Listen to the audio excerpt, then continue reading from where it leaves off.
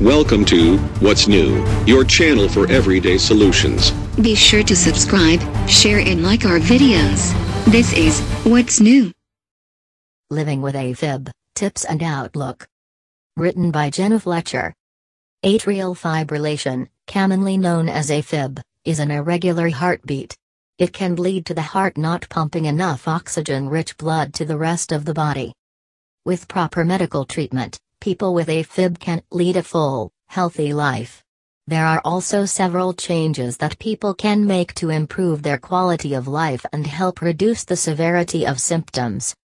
Contents of this article. 1.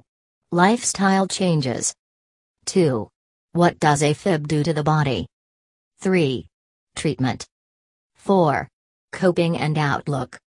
Lifestyle changes. Though living with AFib can be challenging, there are several steps a person can take to deal with the condition besides receiving regular medical care. These include: beginning or increasing an exercise routine is a recommended lifestyle change for people with AFib. Quitting smoking can improve living with AFib and reduce further heart and lung risks. Increasing and continuing exercise is important for people with AFib. As with any exercise routine, a person should consult their doctor to ensure it is safe for them. Eating a heart-healthy diet can impact on overall health and fitness, and people with AFib should eat less trans fat and sugar, while increasing their green leafy vegetables, lean proteins, and fiber intake. Maintaining a healthy weight, through both diet and exercise, can help. Reducing alcohol consumption, as alcohol intake can have a negative impact on the heart. Some people with AFib need to avoid alcohol altogether, so everyone with the condition should consult their doctor before drinking. Managing stress, as this can complicate AFib. People with AFib can take steps to reduce their stress levels through exercise, meditation, or other methods.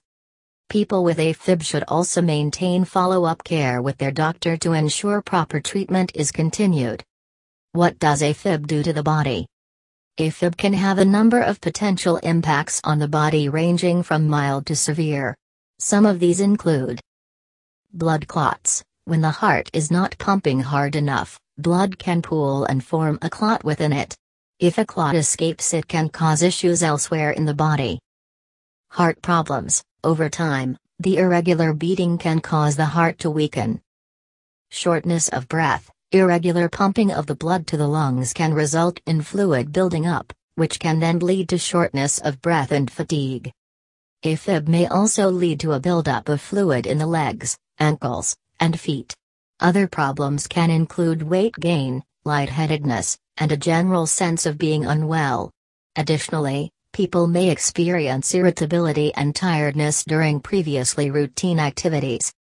AFib itself is generally not life-threatening, but the condition can lead to severe complications, which include stroke and heart failure.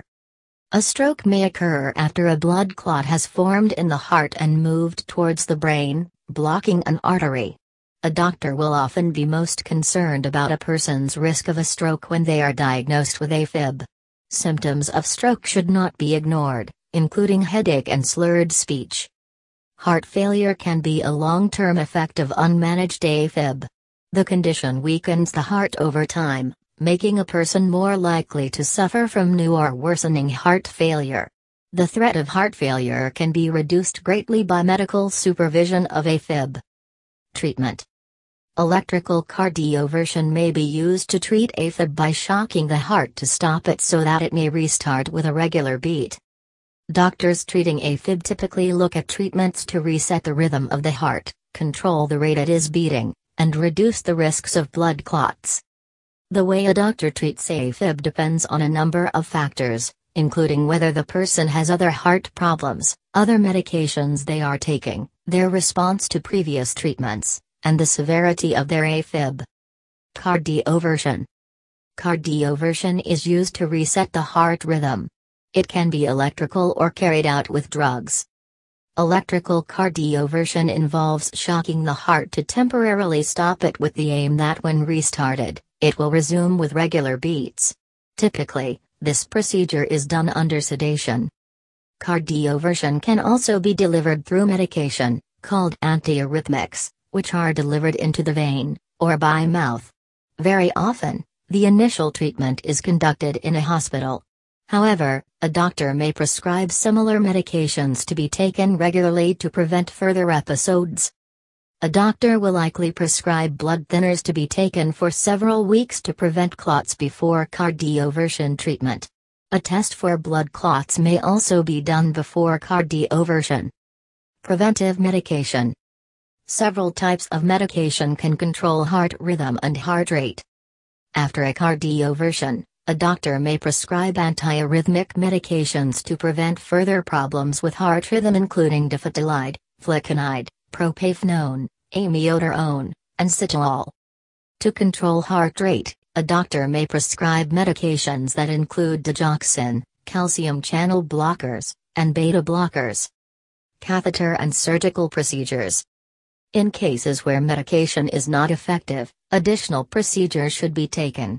These include catheter ablation. Long, thin tubes are inserted into the groin and guided through blood vessels to the heart. Electrodes at the tips can destroy the areas causing AFib, scarring the tissue so that the erratic electrical signals return to normal. Surgical maze procedure. Using a scalpel, a doctor creates a pattern of scar tissue in the upper chambers of the heart. The scar tissue can't carry electricity, so the scars interfere with stray electrical impulses that cause AFib. The procedure involves open heart surgery. Atrioventricular avenue node ablation. The tissue pathway connecting the upper chambers and lower chambers of the heart, avenue node, is destroyed with a catheter. In this procedure, a pacemaker is then implanted to control the responsibilities of the avenue node. People who have this procedure may still need to take blood-thinning medications to prevent clots from forming. Preventing blood clots. Warfarin may be prescribed to help prevent blood clots. As blood clots are a major concern for people with AFib, a doctor is likely to prescribe medication that helps prevent these. This is particularly true if a person has issues with heart disease. The two types of medication typically prescribed are warfarin and newer anticoagulants. Warfarin medications need to be used with care under direct supervision of a doctor, as they can cause dangerous bleeding. Newer anticoagulants do not require such frequent monitoring as warfarin. Coping and outlook. AFib is a commonly diagnosed condition. As a result, there are many treatment options and therapies that can greatly reduce the symptoms or correct AFib. Treating AFib can allow a person to live a normal life. Left untreated, a person could experience further complications such as stroke or worsening heart disease. Recognizing the signs, being proactive in making lifestyle changes, and treating AFib are the best ways to help prevent complications. Welcome to What's New, your channel for everyday solutions. Be sure to subscribe, share and like our videos. This is What's New.